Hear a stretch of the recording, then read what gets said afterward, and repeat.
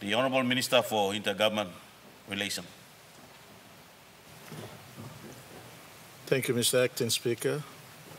I seek leave of Parliament to respond to question asked by Honourable Member for Kerowagi on the 11th of January this year, as well as being repeated today. Is leave granted? Aye. Honourable Minister, make your speech. Thank you, Acting Speaker. I thank you for the opportunity to respond to the member for Kerowagi on this question without notice that was asked on the 11th of January 2023 regarding the status of Rural Service Development Project, or RSDP, in Kerowagi District, Chimbu Province, and elsewhere in Papua New Guinea. I then assured the Honourable Member and the House that I will seek advice from the Department and respond to the member in that sitting of the Parliament or later sitting.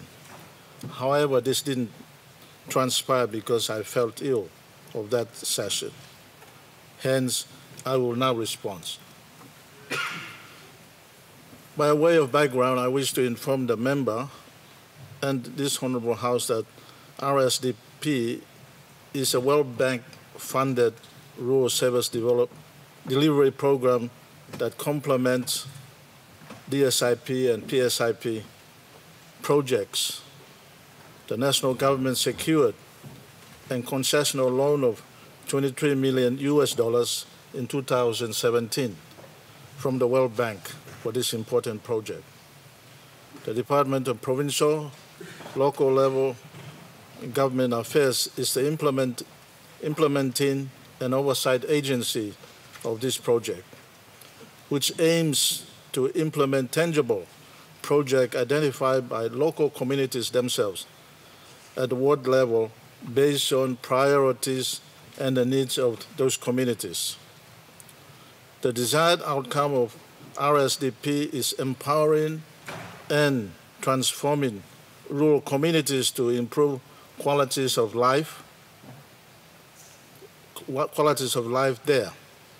For the last 4 years, we have had drawn down nearly 30% of the World Bank funding for a total of 256 project proposals throughout the nation, particularly those provinces that are involved.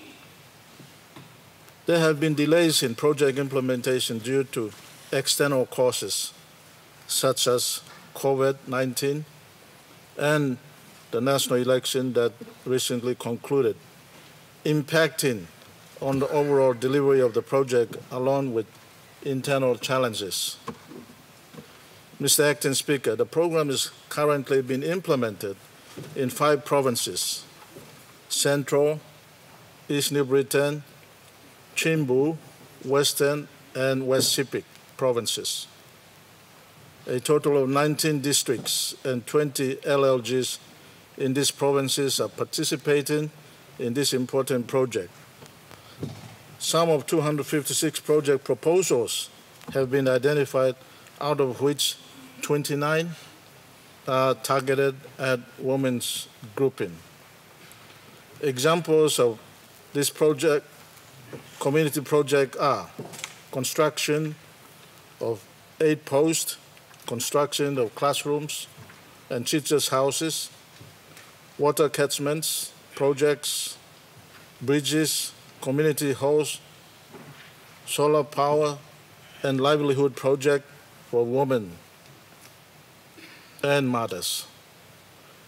East New Britain is the only province that has already into implementation phase, starting with Raruana LLG, followed by Chimbu province with central and western, however, not far away from full implementation of this project.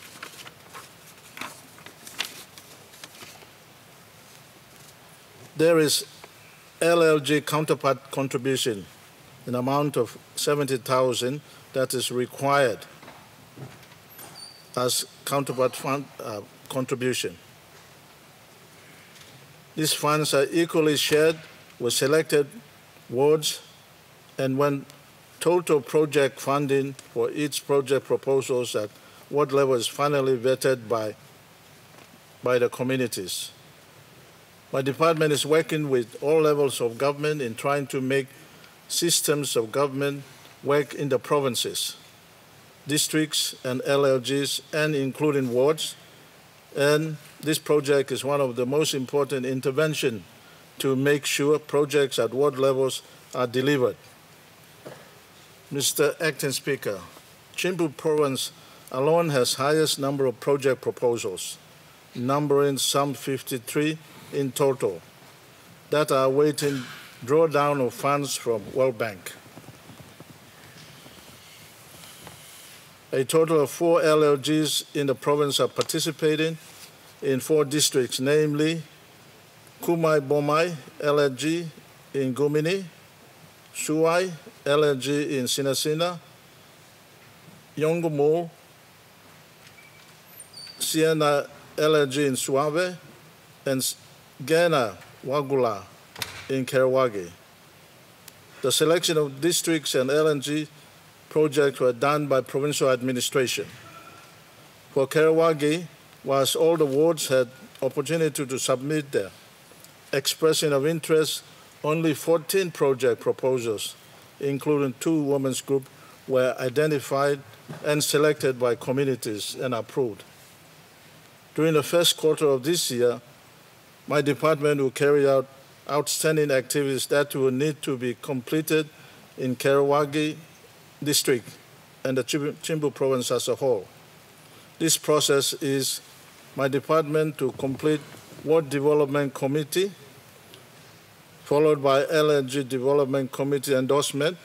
Once this process is completed, then we will move into Ward Development Grant Agreement signing to open ward accounts to transfer funds to start implementing the actual projects. I want to assure the honourable member that process of Kerowagi will be undertaken in the first quarter of this year. A total cost of 14 project proposals for his district is estimated at around about 1.2 million. Mr. Speaker, I must also inform the honourable member that part of the delay is also due to following stringent financial management guidelines put in place by World Bank.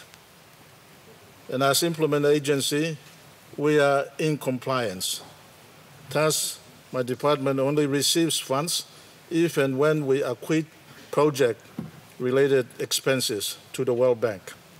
Likewise, this experience are also passed down to our communities throughout the country. I hope that foregoing clarifies the status of this project for member for Kerowagi. I thank the House for listening.